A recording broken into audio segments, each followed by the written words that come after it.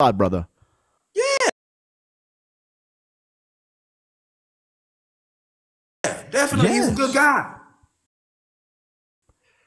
He's a very good guy. But as you said, he's not a good guy to he is people a huge deceiver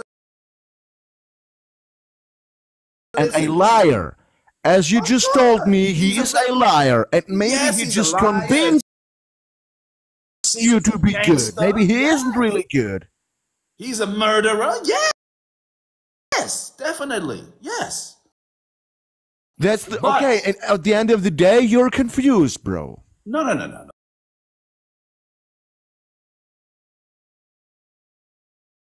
He tells you what he's gonna do.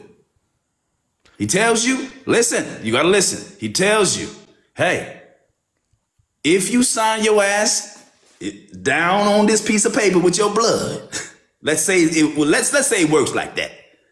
You know, if your mind tells you, I'm gonna sign my ass off to the devil, then your ass is grass. You understood me? You gotta understand that one. And there's no coming back from that. Now, but if you keep the devil as a man for something that you don't want to be and you don't want to sell your ass to, then the guy's your best friend because he don't want nothing to do with you. You know, he wants everything to do with the people that go. Okay. I just listened 2 whole minutes, brother. I just listened 2 whole minutes to you.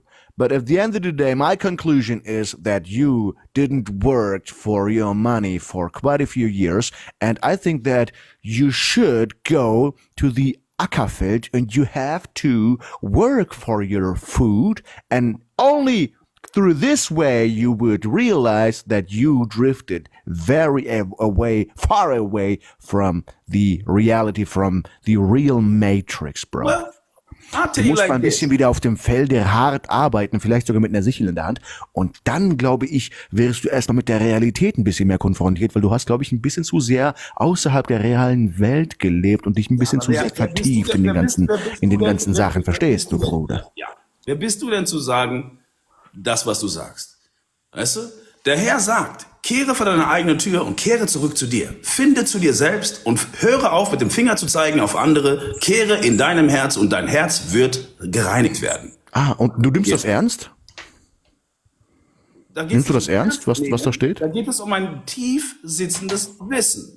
Genau, aber nimmst du das ernst? Erzählst du Scheiße, nicht ich. Nein, ich will nur wissen, nimmst du das ernst, was du gerade rezitiert hast? Ist das für dich bindend? Nimmst du das ernst? Das ist kein Interview. Es ist ein Gespräch auf TikTok. Ich weiß, aber nein, wenn du schon zitierst, dann würde ich sagen, dass man das heilige Buch in der Gänze auch akzeptieren sollte. Das heißt also, wenn auch Jesus sagt, dass man vor dem Teufel vielleicht auch eine gewisse Vorsicht haben sollte, sich nicht verarschen lassen, dann sollte man auch das ernst nehmen und nicht sich mit dem Teufel sogar noch anfreunden. Das ist wirklich ein Fehler gewesen, Bruder. Nee. Ich weiß. Nee. Ich habe mich nicht angefreundet. Also er kann ganz nett zu dir sein, aber er ist wirklich nicht dein Freund. Guck mal, wenn ich mit dem Teufel spreche, wenn er mich anruft, will der immer eine Sache. Jo, wie geht's?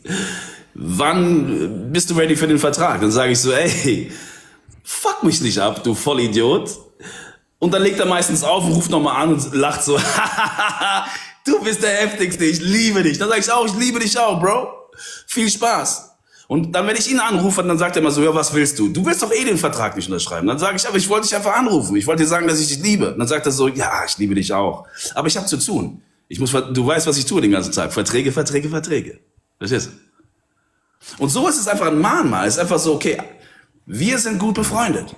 Und ich weiß, dass er die Welt säubern wird von denen, die gesäubert werden müssen. Und er hat dann das Sagen. Ja, dagegen sagt ja auch lieber, selbst der Teufel hat eine Daseinsberechtigung, weil er fungiert als eine Art Filter, damit wir den ganzen Schmutz auch irgendwie loswerden können. He's a dumping point for us. Yes, I know that. I know that for quite a few years now. Yes, he's the master's bodyguard. Ja, ich möchte mal kurz was zitieren. Epheser 6,12. Denn wir haben nicht mit Fleisch und Blut zu kämpfen, sondern mit Mächtigen und Gewaltigen, mit den Herren der Welt, die über diese Finsternis herrschen, mit den bösen Geistern unter dem Himmel. Not everyone is going to be on the other side. Because the master said, once he,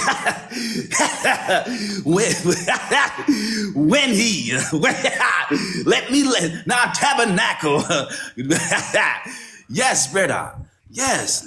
Now the master said, when he made the devil, he said, let there be the devil. Julian, listen, we will pray for you. No, don't pray for me. Pray for yourself. No, yes, we have to pray for you and your soul, because I think that you have a very good core, but the outer side of your soul is rotten. Well, but not to the core. You're not rotten to the core, only from the outside. And I think that we can fix it. We will pray for you. I wish you all the best. I don't want none of your prayers. You heathen. Yes, we have to pray nasty heathens. We have to pray for you, brother. Wish you all. Der versteht schon irgendwann noch.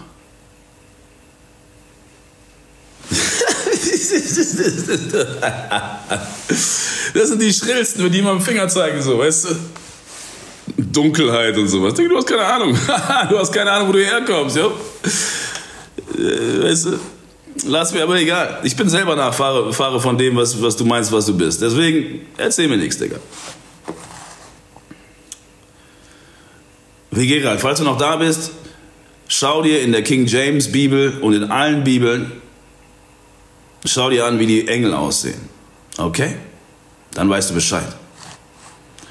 So, und der Herr Jesus sieht ganz genauso aus, auch wenn der Herr Jesus, den du Herr Jesus nennst, nicht aus dem Puff kommt. Ne? So. Jeder will was erzählen, natürlich, klar. Jeder möchte was erzählen, das ist ja auch in Ordnung. Aber ich wollte gar nicht darüber reden, weißt du. Viele von diesen Leuten, egal was sie hier, weißt du, das sind junge Leute, die haben Angst vorm Tod, die machen sich jetzt schon Gedanken, okay, wann sterbe ich und so, was kann ich jetzt tun, falls das stimmt mit den ganzen Storys und sowas. Darüber mache ich mir keine Gedanken. Das machen die.